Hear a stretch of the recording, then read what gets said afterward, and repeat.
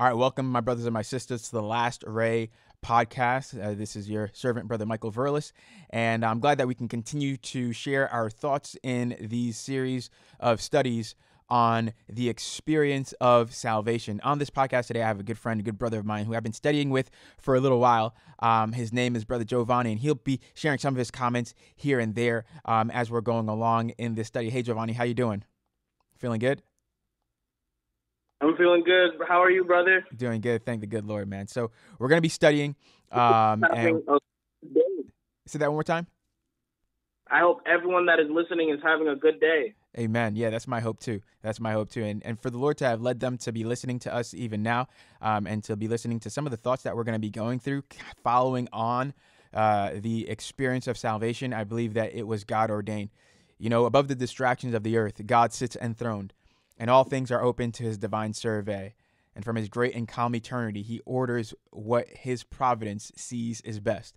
That's taken from the book Ministry of Healing on page 417. I believe it's paragraph 3, where it says that God has ordered our steps to this place where we can sit, where we can maybe be in our cars, maybe where we can maybe be at work, or wherever it is that we may be, where we can listen to some of these thoughts on the experience of salvation. It's really a very, very important series of studies and thoughts that we need to have and understand for ourselves, but most importantly, experience.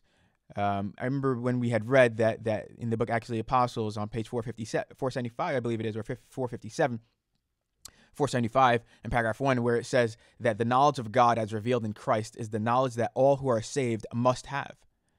And so this is where our focus is on in these studies. It's really us having the knowledge and the experience of God in Christ. Just what is it that God wants you and I to experience as we enter or as we grow in the Christian experience and go through conversion. So right before we pray, I just do want to read a statement from the book Education. It's on page 18, just to really cover our mind or flavor our mind with this thought and understanding as we come to study the experience of salvation. It's not just some other study or extracurricular activity. It's not a side study that you just have. No, this is life. In fact, Jesus says in John 17 and verse 3, and this is life eternal, that they might know thee, the only true God, and Jesus Christ, whom thou hast sent. That is life eternal.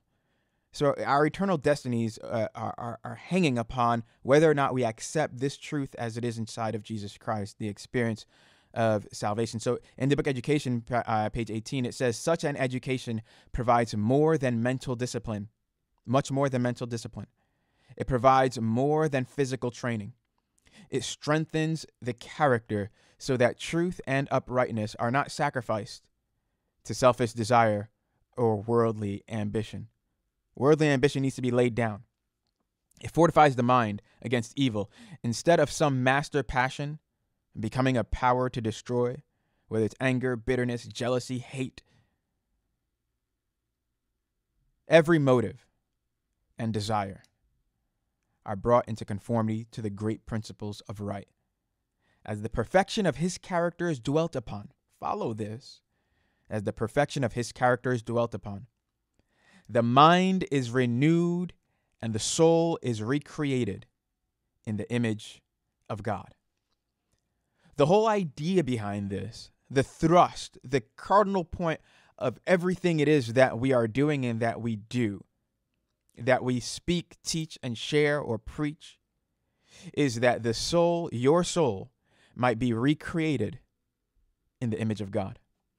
And so this education, this learning of the experience of salvation, is so that our souls can be recreated in God's image. So in today's study, what we want to look at are three things as we're moving along in the Christian experience. We want to look at three things. What is repentance? Number 1. What leads us to repentance? Number 2.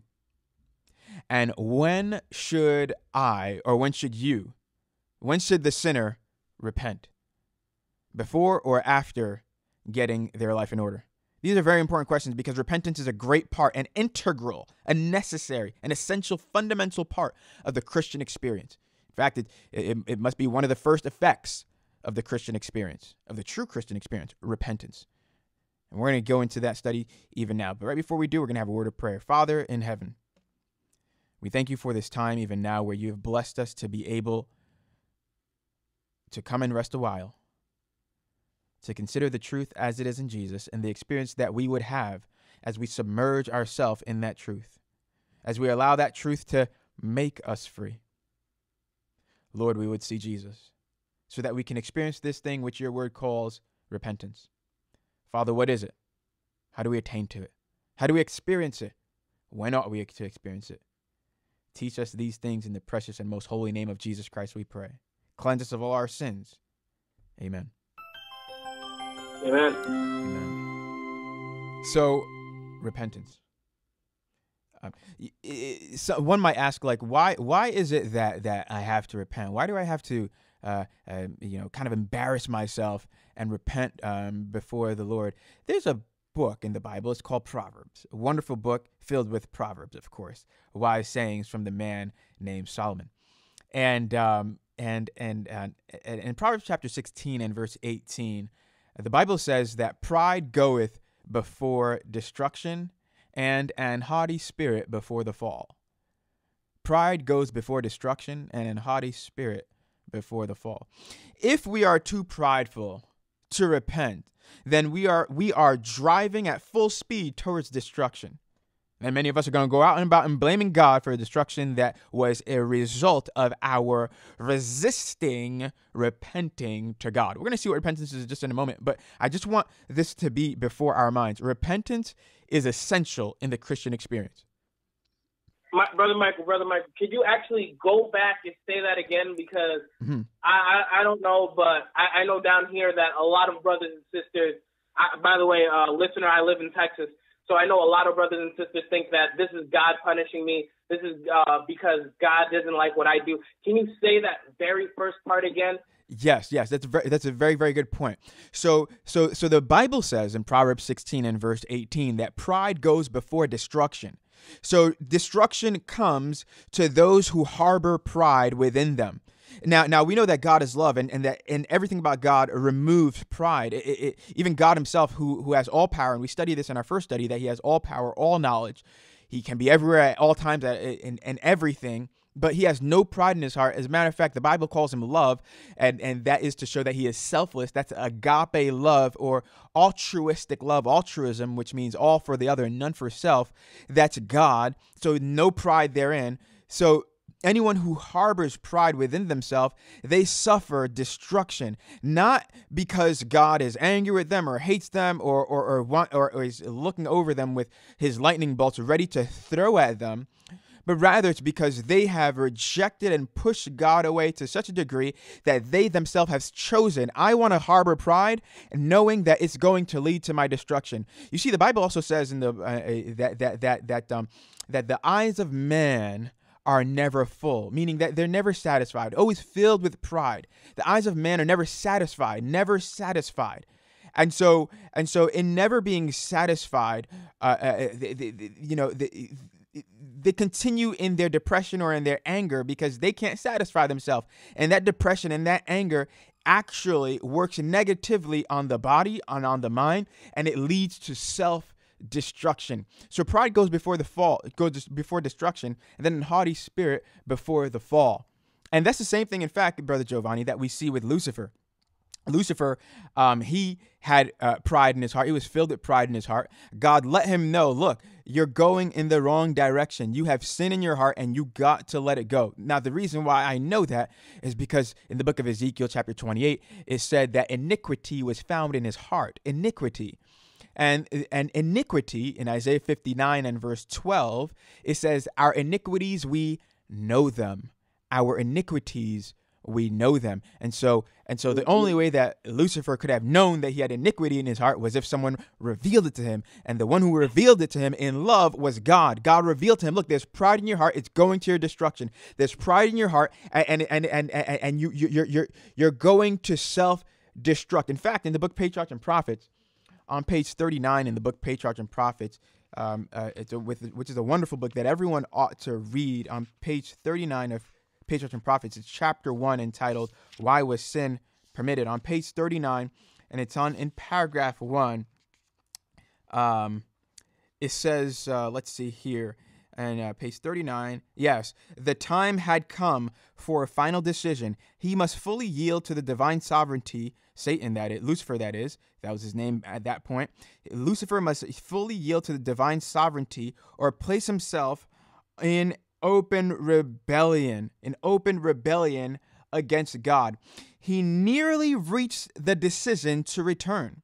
To God, but pride forbade him. It was too great a sacrifice for one who had been so highly honored to confess that he had been in error. It was he couldn't do it. He couldn't admit that he was in error. Why? Because pride forbade him. He had pride in his heart, and that's what stopped him from doing that, from repenting of what he was doing before. And let's make that a little bit more current to us who are in this world today. There's lots. I mean, maybe none of us may be going out and about and saying, I want to be greater than the Lord. I want to be better than God. But there are certain things that we can take into our minds, some media that we can take in, whether it's books, whether it's movies, whether it's TV shows or whatnot, that we could take in, or people that we listen to, people that we look up to, that we can listen to, that will bring much pride into our hearts.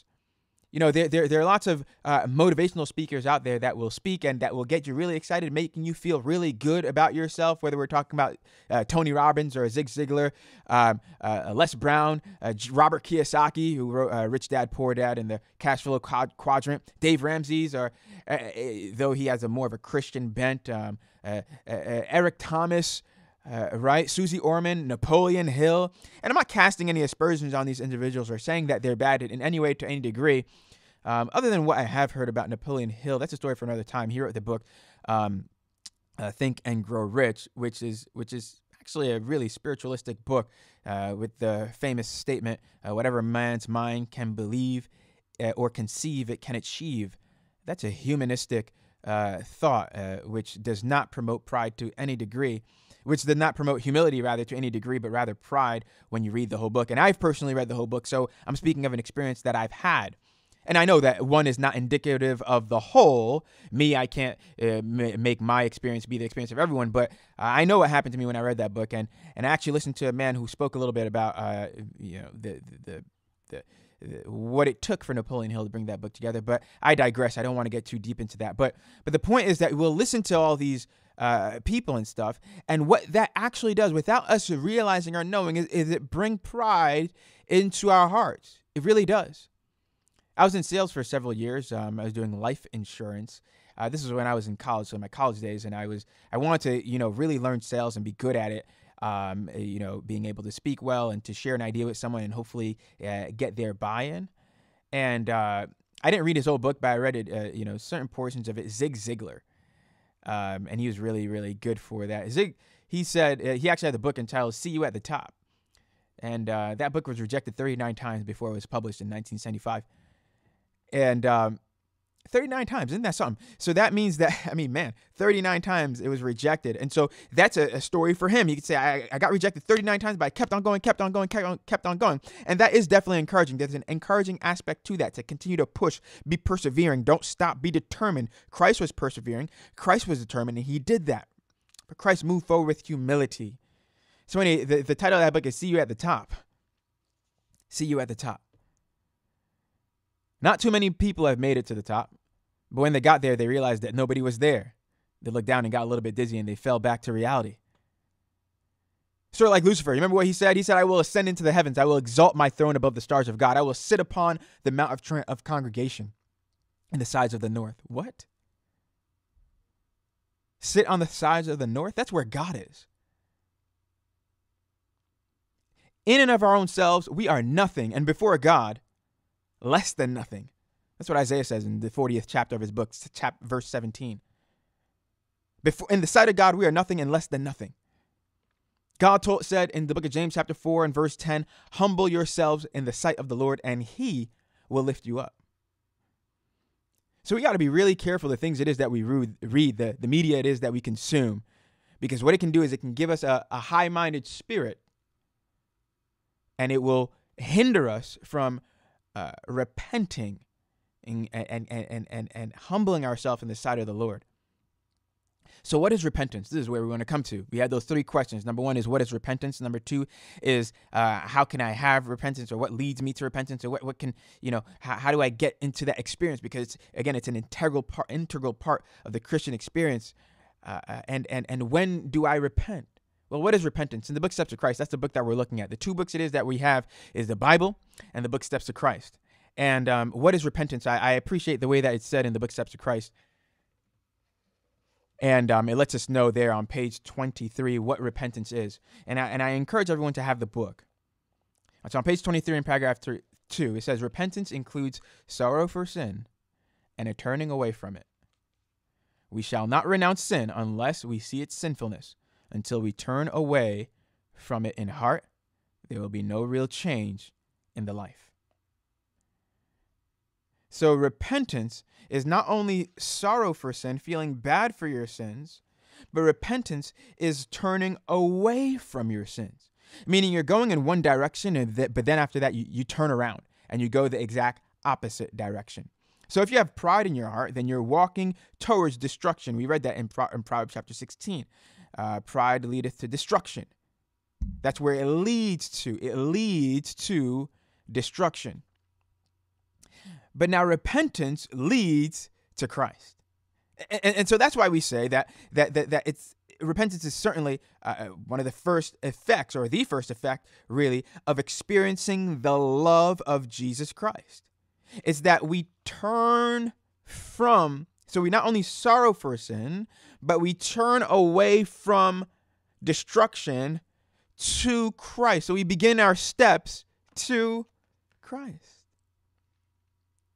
And we walk by faith and not by sight. We walk by faith and not by sight. I continue reading. There are many who fail to understand the true nature. Oh, yeah, Brother Giovanni, you're going to say something. So as you were saying, we walk by faith and not by sight, you just reminded me of Hebrews 11, verse 1. Uh-huh. All right. Let me see if I could find it. No problem. The most famous definition of faith, right? Yes, sir. Yes, sir. Yes.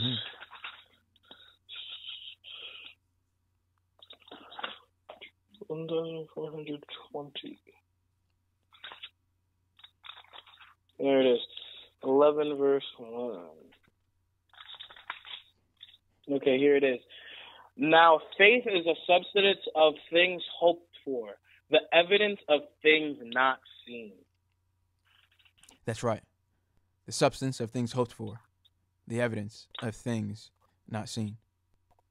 And so though we don't see Christ, but it is by faith that we take our steps to him. Praise God. Very good thought. All right, so continuing here with that thought, continuing with that line, with that little catapult that Brother Giovanni just set up. There are many who fail to understand the true nature of repentance. Multitudes sorrow that they have sinned, and even make an outward reformation, because they fear that their wrongdoing will bring suffering upon themselves. But this is not repentance in the Bible sense. They lament the suffering rather than the sin. They lament the suffering rather than the sin. You see, that's not repentance. If that's a repentance, that I would call that a repentance inspired by selfishness. But you see, repentance is not inspired by selfishness, but rather by selflessness. True repentance we're talking about, right? True repentance is not a result of selfishness. So, and the example that's given here is of Esau, of Judas, and a couple of other individuals who they didn't repent because of their love for God or because of their conviction of sin, but rather they repented because they were afraid of the results, the consequences. They shied away. They didn't want to deal with the results and the consequences of the choice that they made. That was the issue. That was the thing. And you know what? This actually kind of, because I also work at a school. Okay. This reminds me of actually kids when they get in trouble. They're not actually they're not sorrowful for what they did. They're sorry that they got caught.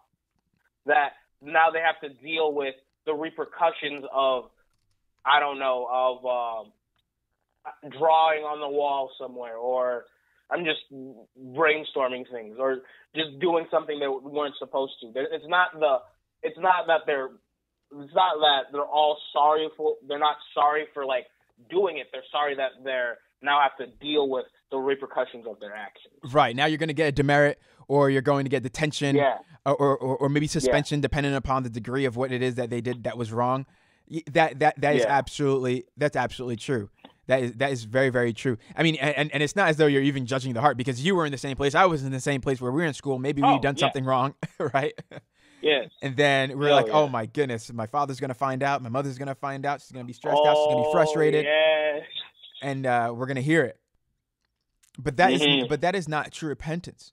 That's not true repentance. And a lot of people in the time of the end, those individuals that are saying, mountains fall upon me, hide me from the face of him that cometh, right? Jesus had let them know already in the book of Proverbs. He said that in this Proverbs 8 and verse 36, where the Bible says, but he that sinneth against me, that's against Christ, because the book of Proverbs is, every time it's particularly, especially in chapter 8, it's speaking about Christ quite a bit, how he was the delight of the Father, that he was brought up with him in verse 30, not brought up by him, but brought up with him. A very important point. But he goes on to say in verse 36, but he that sinneth against me wrongeth his own soul. All that they that hate me love death. So they chose to hate Christ. They chose not to take steps towards Christ, but to continue in their pride toward destruction. And when destruction comes, it's the result of them loving death, but they want to shy away from that. So they've lived a life where they loved death, but when it actually came, they're like, oh no, I don't think I want that. I don't think I want to deal with that. And so true repentance, turning away from destruction, you're not even turning away from destruction because you don't want to suffer destruction, but rather you're turning away from destruction because you have been wooed by the love of Christ. So this is another level, Brother Giovanni. Brother Joe, this is another level, and you that are listening, this is another level of love and a desire for the Christian experience. It's not because, oh, I want to be saved. And it's not merely because, oh, I don't want to be lost. The reason for repentance is not selfish. It's not because if you're saying I just want to be saved, that's selfish. That's selfish.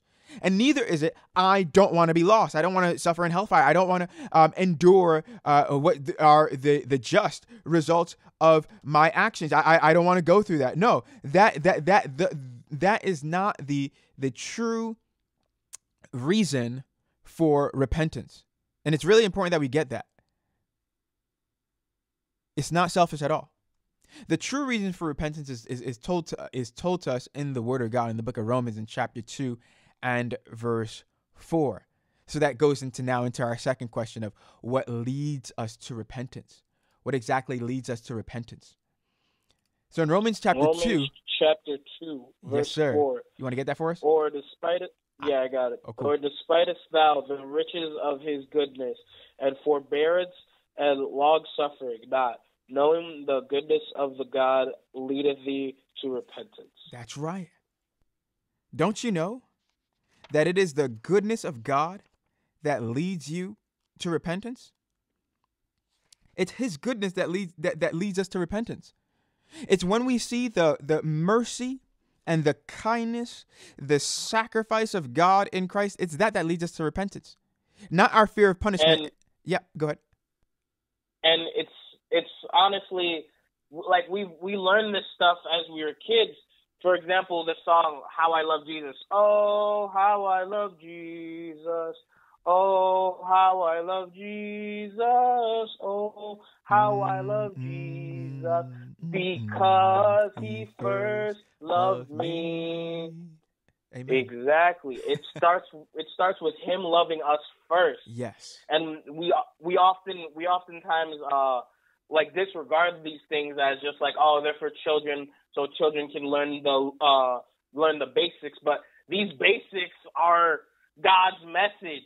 It's like we oftentimes times extremely complicate things. I believe it was in the Desire of Ages. I can't remember the exact page where she says, watch out for your own zeal, because your own zeal will lead you into the path of destruction. Yes. And she's completely right by saying this.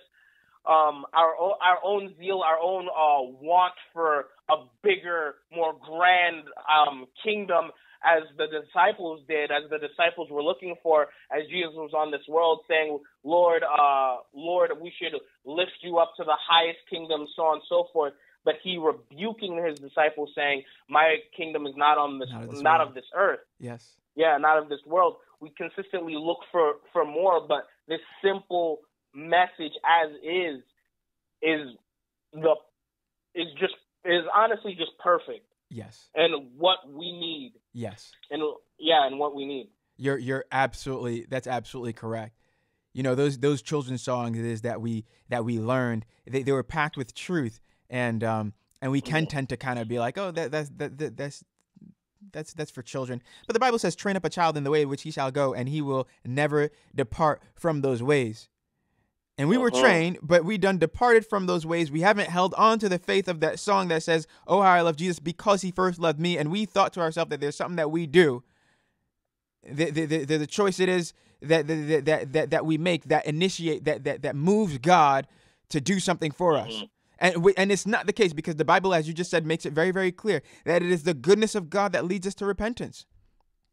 I actually just have the Desire of Ages right here, because there was a statement that had popped into my mind as you were sharing your thoughts, and as I was saying something previously. And it's on page 480. It's in paragraph 3 of 480 in Desire of Ages. And it says, it is not the fear of punishment or the hope of everlasting reward that leads the disciples of Christ to follow him. They behold the Savior's matchless love revealed throughout his pilgrimage on earth, from the manger of Bethlehem to Calvary's cross. And the sight of him attracts, it softens, and subdues the soul. Love awakens in the heart of the beholder. They hear his voice, and they follow him. So their motive is not the fear of punishment or the strong desire for reward, but rather Christ's true disciples, the reason for them repenting or turning away from their sins, turning away from destruction and pride, is because of the love and the matchless charms of Jesus Christ.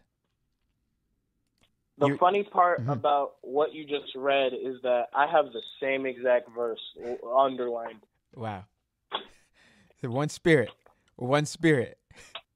So is that so then Brother Joe, then that means it's that love of God. Is that love of God which is the initiating factor. It's the first thing. It's the number one thing above all things. And it is that then moves us, inspires us to repentance. In fact, there's a book called Counsels on Health. And in that book, on page 222 in paragraph 2 of the book Counsels on Health, page 222 in paragraph 2, something very significant is said there. My good friend Pastor Koku, he often references this statement here. And notice with me what it says. It says this. And this is concerning the love of God and what it does. And it's so beautiful. I just love it. I'm like, I got to read this thing. It says, the Godhead was stirred with pity for the race. And the Father and Son and the Holy Spirit gave themselves to the working out of the plan of redemption. In order to fully carry out this plan, it was decided that Christ, the only begotten Son of God, should give himself an offering for sin. What line can measure the depth of this love? God would make it impossible for man to say that he could have done more With Christ, he gave all the resources of heaven, that nothing might be wanting in the plan for man's uplifting. Here is love, the contemplation of which should fill the soul with inexpressible gratitude. Oh, what love! What matchless love! The contemplation of this love, when we spend time contemplating and meditating and studying this love, it will cleanse the soul from all selfishness. And I will add, it will cleanse the soul from all pride, so that we will not go in the way of destruction, but rather we will repent and begin taking our steps to Christ. It will lead the disciple to deny self, take up the cross, and follow the Redeemer. You see, that's the end of the quote. That is what this love does. The contemplation of this love, what it does is that it cleanses our soul of sin. It cleanses our soul of selfishness. It cleanses our soul of wickedness, depression, anger, and all of that stuff that ought not be in us. All that stuff that we don't need to have. And I said depression, and I mean that. I really mean that. You know, I scroll online from time to time, and on social media and stuff. And one thing that I've seen has really been spiking in terms of conversations and things that people see really needs to be addressed. And this does need to be addressed. It is mental health. People often talk about mental health, and various different statuses are posted. And it's pretty much the same idea. I mean, the structure is basically the same. It's just different words that are used. And it's the same exact thing that everyone is saying, just in different ways. And basically it just simply says that either I'm not going to do this, and that because I need to take care of my mental health, or I'd rather take a job paying less because this higher paying job is just too taxing, and I got to take care of my mental health. Some things I just got to do for my sanity, or this for my mental health, and it's as though there's been a huge mental health issue going on for the past maybe 3, 4, or 5 years. And surely this is not something new. It's something that's been going on for a very long time, and fomenting for quite a bit, but it's really been bubbling much more of late, where people are talking about mental health and depression and all these issues that are going on in society today, especially even among us young people. And my thing is this: as Christians, this is not something that needs to be in the Christian experience. It is not something that needs to be in the Christian experience. I'm not saying it's not something that will never be in a Christian's experience. I'm saying it doesn't need to be therein. It doesn't need to be therein. I speak against it. I defy any thought that depression or anything of that nature needs to be in the Christian experience. It doesn't need to be in it. And I'm by no means saying that we ought not go to a counselor or to a therapist if we need help. Absolutely. And in fact, the Bible speaks against that. The Bible says that there is wisdom in the multitude of counselors. And the Bible calls Jesus Christ in Isaiah chapter 9, the wonderful counselor. And if Christ is working in you and in me and in various other individuals, it behooves you, meaning it is made your duty. You would do well to go in their midst, who have the wonderful counselor dwelling in their hearts, to counsel and to help you with whatever issue it is that you may have. But you know, when Jesus says, when he comes to this world, will he find faith? Faith is something that's found in the mind. When we have faith, when we have the faith of Jesus Christ, then things like depression are overcome, because it's plain that God does not inspire depression in any man. He does not bring depression in any heart. In fact, he says in the book of Isaiah chapter 26 and verse 3, that thou wilt keep him in perfect peace, whose mind is stayed upon thee, because he trusteth in thee. Jesus asked the question. He said, before coming to this world, will the Son of Man find any faith? In fact, he also says that in the time of the end, in the latter days, which is the time that we're living in right now, he says that man's heart will fail for fear. Man's heart will fail for fear. So this is just another identifying mark of the fact that we are living in the time of the end. The fact that man's heart are failing for fear. And though some will not say, will not admit that their heart is failing for fear. But when we talk about mental health issues, that is the heart failing for fear. Why? Because there is a lack of faith. Because there's a lack of it giving up to Christ. Let me tell you something. If we have the Christian experience to the degree that it is our privilege to have it, then just like Christ, depression will come at you. You will. He was tempted in all points, like as we are, yet without sin. He was tempted in all points, so he felt the pull of depression. He felt the pull of anxiety. He felt the pull, but he was never overcome by it. But he always overcame. If we keep on coming to Christ, that is how we become overcomers. So if you who are listening, if anyone who is listening is suffering from depression or anxiety or frustration or anger or bitterness or any of these things, I'm telling you, it does not need to be a part of the Christian of your Christian experience. It does not need to be a part thereof. I refuse to live believing that it needs to be a part of it. It doesn't need to be. It doesn't need to be.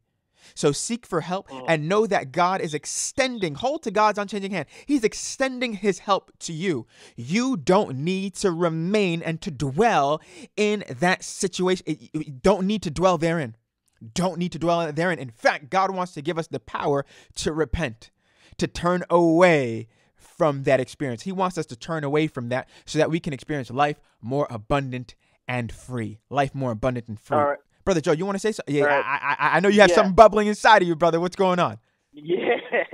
So in the Desire of Ages, page 83 and 82, I'm going to read the paragraph 1 through paragraph 4, and I'm going to skip back to 82 in paragraph 2, and I'm going to skip back to 83 and read paragraph 1. Okay. So you're on page 80 right now?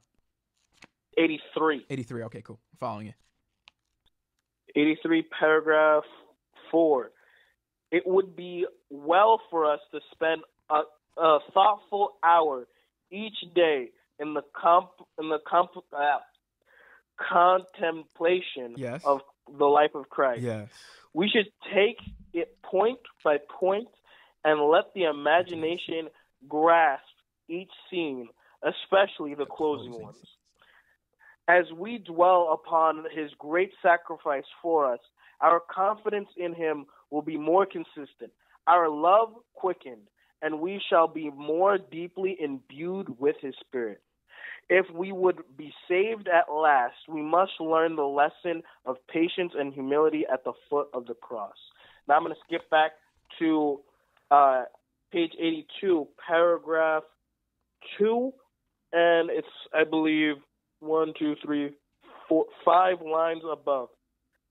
It reads, God desired that they should be led to prayerful study and meditation in regard to Christ's mission. So I'm going to skip back to 83, first paragraph. And listen to this, brothers and sisters, because this is extremely important. By one day's neglect, they have lost the Savior, but it cost them 3 days of anxious search to find him. So with us, by idle talk, evil speaking, or neglect of prayer, we may in one day lose the Savior's presence, and it may take many days of sorrowful search to find him and regain the peace that we have lost. So one simple day of, let's even link this back to repentance. If we take our eyes off of Christ, if we stop repenting for one single day, we have lost the peace, we have lost our eyes that were on Christ before, and that may take us many sorrowful days of searching. And it doesn't have to be that way. It doesn't have to be that way. What we have to do is shift our focus and keep our focus on Christ. You know, as you're saying what you're just saying, the verse that just popped in my mind is in the book of Isaiah, where Isaiah says, and the Lord speaking through Isaiah, he says, "Search for me while I may yet be found." We have to search for the Lord while he may yet be found. Let's not be negligent in our constant search of God and looking after him and looking at him.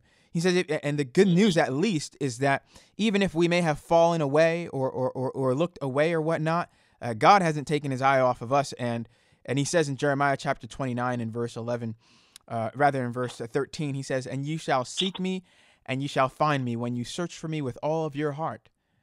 And so it just always brings the heart back to the place of repentance and denial of self in order to receive the fullness of God. And that repentance, how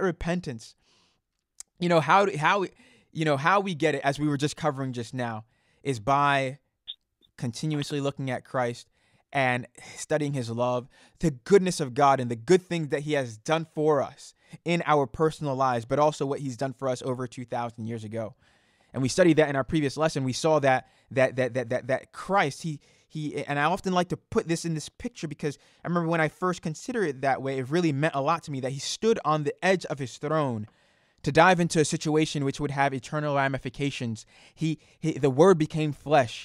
He became one of us. He became one with us. He identifies with us. He has linked himself with humanity by ties that are never to be broken, ever. He has suffered eternal consequences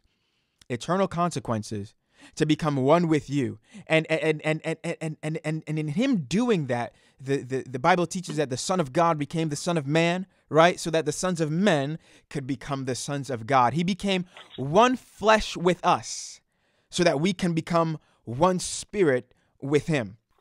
That's what he did. He became one, and that's what the Bible says, in fact, in the book of 1 Corinthians chapter 6 and verse 17. 1 Corinthians chapter 6 and verse 17. Now, it doesn't say like that verbatim, but it does say that in principle, absolutely. So it's not eisegesis, but I'll read exactly what it says in 1 Corinthians 6 and verse 17. It says, but he that is joined unto the Lord is one spirit. He that is joined to the Lord is one spirit. Now, the only way that we are joined to the Lord is because the Lord has first joined himself to us. We love him because he first loved us. So God is the initiator in all of this. His love is the initiating factor, it is the beginning, it is the Alpha and the Omega. And the power that is within, the consistency throughout the Christian experience. He joined himself to us. How? He became us. He partook of the same. He partook of our human nature and our weaknesses. He took upon himself all of our bad equipment, all of it, our diseases, our infirmities, our weaknesses. Christ took that upon himself. He who was rich became poor so that you and I who are poor might become, through his poverty, we might become rich. Become rich. That's right. So as the Bible says, he that is joined unto the Lord is one spirit. So he became one flesh with us so that we can now become one spirit with him. So it's his spirit that now joins with us, and that's how we become partakers of the divine nature. And that love, that intelligence, that experience that the Holy Spirit gives us as we see the love of God towards us, his goodness, the situation that we were in that only God could take us out of, we see that the Spirit leads us to repentance. I want to read two texts that say that. The first one is Acts chapter 11. Acts chapter 11. And this is reading from verse 15 to verse 18. You're going to see this. It says, and as I began to speak, the Holy Ghost fell upon them as one at the beginning. And as on us at the beginning. Then remembered I the word of the Lord, how he said that John indeed baptized with water, but ye shall be baptized with the Holy Ghost. For as much then as God gave them the like gift, as he did unto us who believed on the Lord Jesus Christ, what was I that I could withstand God?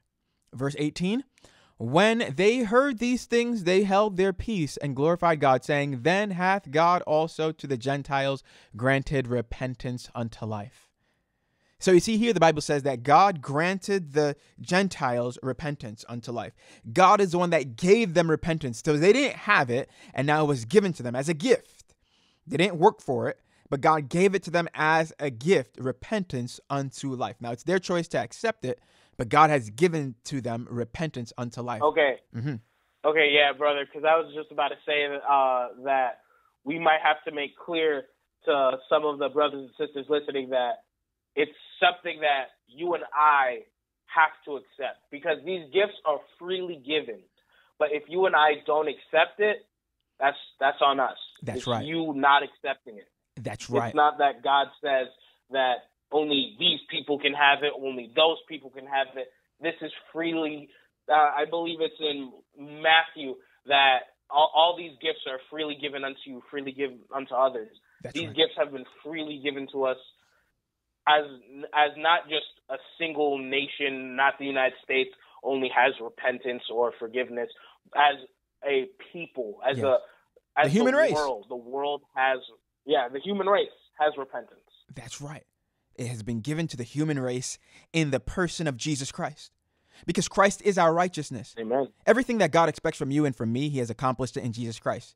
God puts no requirement upon you that he did not accomplish already in Jesus Christ. And we find in Christ that Christ repented for us. Christ confessed for us. Christ lived for us. Christ did all things for us. Now, do we accept it? Do we appropriate it in our own life through the indwelling of the Holy Spirit? Because again, it's the Holy Spirit that does that work. It's the Holy Spirit that does that work of giving unto us righteousness, of giving us unto us the experience of repentance. There's also 2 Timothy chapter 2 and verse 25. That's a very good one. 2 Timothy chapter 2 and verse 25. And there the Bible says, in meekness, instructing those that oppose themselves, if God peradventure will give them repentance. So God will give them repentance to the acknowledging of the truth. So God gives us repentance to the acknowledging of the truth. So, I mean, this thing is so plain that repentance is a gift from God. How do we get it? How we are led to repentance by God. We get repentance from God. So it's the Holy Spirit that lovingly and gently woos us into repentance, opening our intellect and our understanding and our mental faculties of what he's doing. And as we see the matchless charms of Jesus Christ as presented to us by the Holy Spirit, who Jesus Christ said he would represent him, he would glorify him, then we are led to repentance. It is not a power that is within us. It is a power that is wholly outside of us. It is God's power that works around us and in our minds so that we can do and choose to do the right thing. I really love the way that Sister White puts it in the book Steps of Christ on page 25 in paragraph 3. She says, a repentance such as this is beyond the reach of our own power to accomplish. It is obtained only from Christ, who ascended up on high and has given gifts unto men. So you see, this is something that Christ has given. This is a gift from heaven. This is a heavenly gift from God who is eternal. This is a heavenly gift that God has given to us, this repentance. So now this leads to our last and final question as we wind down. God gives us the repentance. It's his love that inspires us towards that through his Holy Spirit working in our hearts, causing us both to will and to do according to his good pleasure. Amen. But when should the sinner repent? When should you repent, you're asking? Because this is the Christian experience. In the Christian experience, we see that the first thing is God. It's his love. And that love is what leads us to repentance. But when do we repent? Before getting our life in order or after getting our life in order? When do we repent? And really, the question is it doesn't really make the most sense. It doesn't make much sense at all, in fact, because repentance is, as we just saw, it is a gift from God. It is not you doing anything to clean yourself up. You can't clean yourself up. You cannot clean. As a matter of fact, it's when you were dirty that Christ paid the redemption price for you. It's when you were messed up. It's when you were not right that Christ came and did the right thing for you and as you. It's when you were no good that he who is the only one that is good came and did a work that would now lead you to repent, that would now lead you to turn away from your old ways. It is impossible for us to repent first. It is impossible for us to repent first because it is always God who takes the first step. He does it first. We can do nothing except it is God that does it first. The change comes by beholding. It's us beholding the love of God in Christ that leads to the change in our life. In Steps to Christ, on page 26, I'll read a little bit of what it says. It says, the Bible doesn't teach that the sinner must repent before he can heed the invitation of Christ. Come unto me, all ye that labor and are heavy laden, and I will give you rest. It is the virtue that goes forth from Christ that leads to genuine repentance. Peter made the matter clear in his statement to the Israelites when he said, him hath God exalted with his right hand to be a prince and a savior, for to give repentance. You see that? He's quoting Acts chapter 5. She's quoting Acts chapter 5, verse 31. For the savior, for to give repentance. Or you see that? For to give, forgive. That's the word forgiveness right there. For to give repentance to Israel and forgiveness of sins. So Christ, he gives repentance and he gives forgiveness. The same one who forgives you is the same one who gives you repentance in your heart to walk away from your sin. I continue reading. Christ is the source of every right impulse. He is the only one that can implant in the heart enmity against sin. He's the source of every right impulse, every desire for truth and purity, every conviction of our own sinfulness is an evidence that his spirit is moving upon our hearts. If you are convicted of your sin, you know, God doesn't want to just leave you in your conviction, but he wants to move you along into conversion. Because when you're convicted, you know where convicts go? Convicts go to jail. But God wouldn't leave us in jail. The Bible says that he who the Son makes free, he is free indeed. And so God doesn't just leave us in our conviction. He doesn't just leave us convicted, but he moves us into conversion to walk out of the prison house, you see.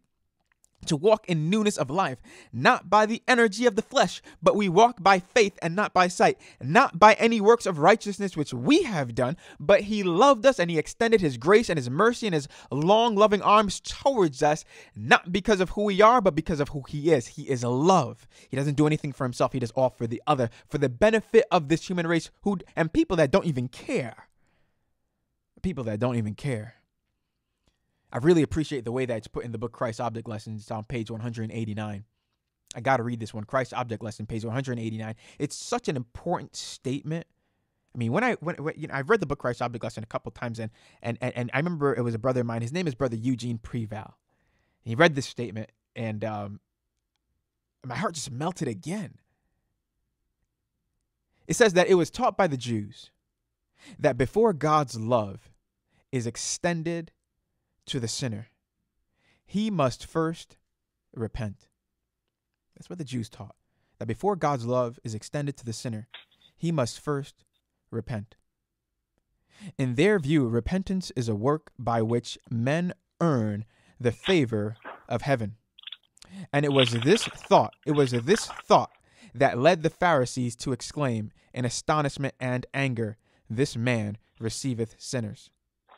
According to their ideas, he should permit none to approach him, but those who had repented. But in the parable of the lost sheep, Christ teaches that salvation does not come through our seeking after God, but through God seeking after us. There is none that understandeth. There is a none that seeketh after God.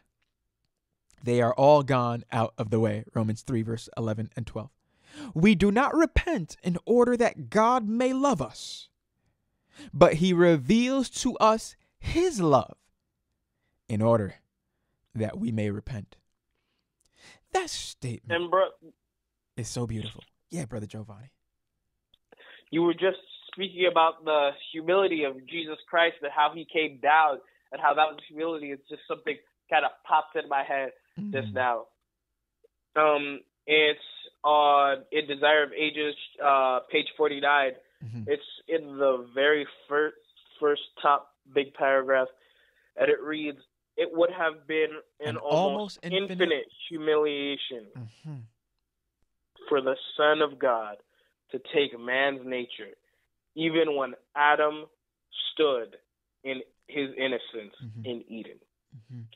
And another thing actually popped in my mind when me and you were having Bible study a while ago to really relate that and just bring this home to somebody, a great analogy. So we all know roaches, right, brothers and sisters? We all know roaches. They fly, look gross. I personally live in Texas, so I got the really big roaches Mercy. that have wings. Yeah, it's not fun down here. So we all know them. So, brothers and sisters, who would want to become a roach? Who is willing to become a cockroach? Mm-mm. And furthermore, who is willing to go become a cockroach and try and save those roaches because there was some form of disease killing them off? And as you're trying to save said roaches, they have the audacity to beat you, spit on you, slap you, mock you, and then kill you on a cross.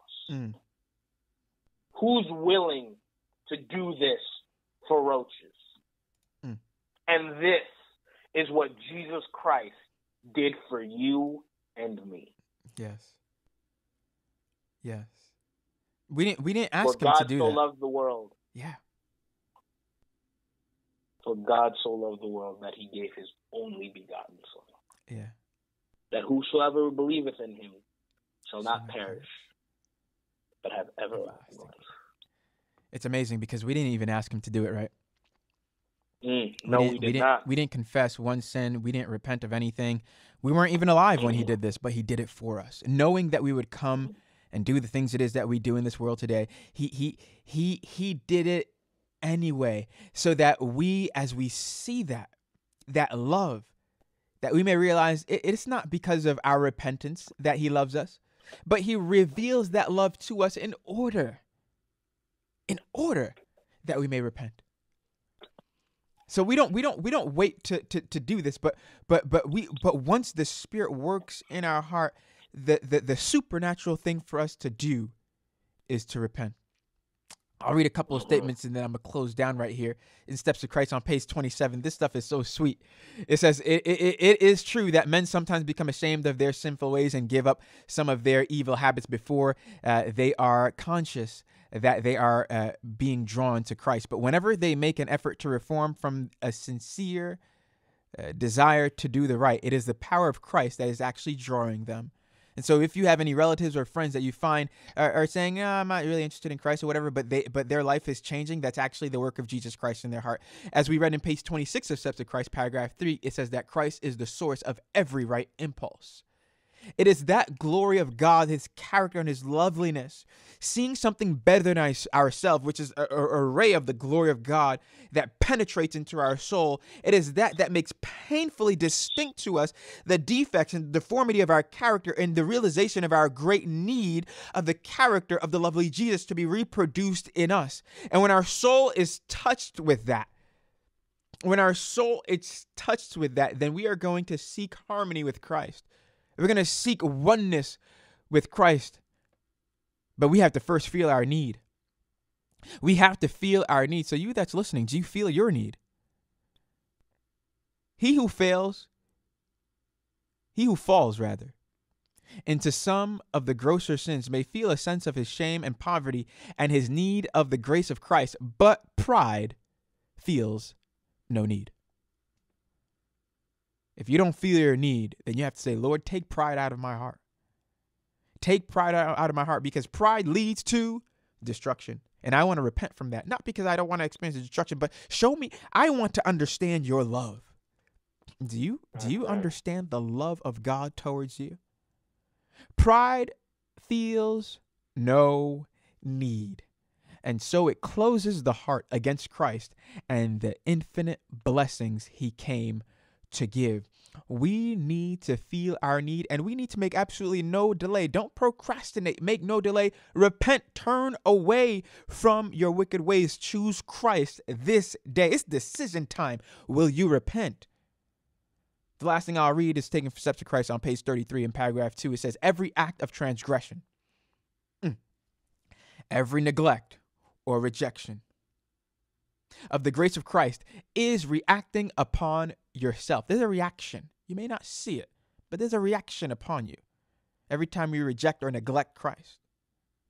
It is what? The hardening of the heart, the depraving of the will, it's the deterioration of your mind, the benumbing of the understanding, and not only making you less inclined to yield, but less capable of yielding to the tender pleading of God's Holy Spirit. There's absolutely no reason in this world for any of us to not continue to move along in our Christian experience, because the love of God has been displayed to us, has been seen. But you got to study him for yourself. You got to seek and search for him for yourself, and you got to know him for you. I know God to the degree that I know God that has brought me to the experience that I have personally. But character and experience is not transferable. You got to take that thoughtful hour each and every day yourself with God.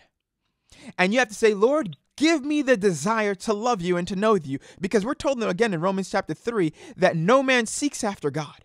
But if there is that impulse in you that comes from Christ, that is the work of the Holy Spirit. Allow him who is beginning the work to finish the work, because the next thing that he wants to do in your life right now is to lead you to repentance. Look unto Jesus, the author and the finisher of your faith. He is the one that's writing your story, no longer you. So let go of that motivational speaker who was telling you, you write your story. No, do not do that. You're going to write a nightmare. What you want to do, a terrible story, a horror story, some type of goosebumps. What you want is you want Jesus to write your story.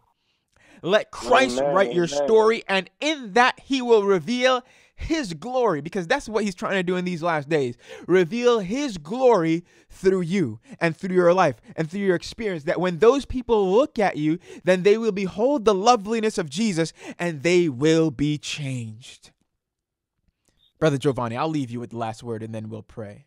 Do you have any closing thought? Any final thought here?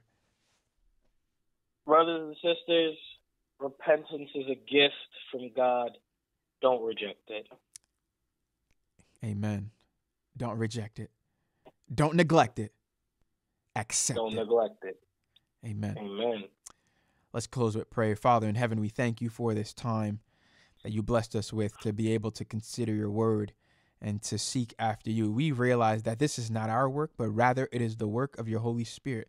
We ask that to the person that's listening right now, God, that you may continue to work in their hearts and transform them and lead them to repentance day by day. Let them not think for one moment, let us not think for one moment that there's nothing that we need to repent of. If we think that, Lord, that we may realize that we need to repent of that thought, that we may realize that as we continue to look at the beauty and the matchless charms of Jesus Christ, the perfection of the intricacies of his character, that we may see the defects and the deformities of ours.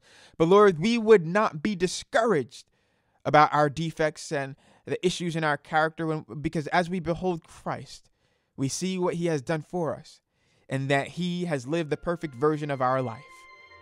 Lord, we look unto Jesus to make that life a living reality in us today, even right now.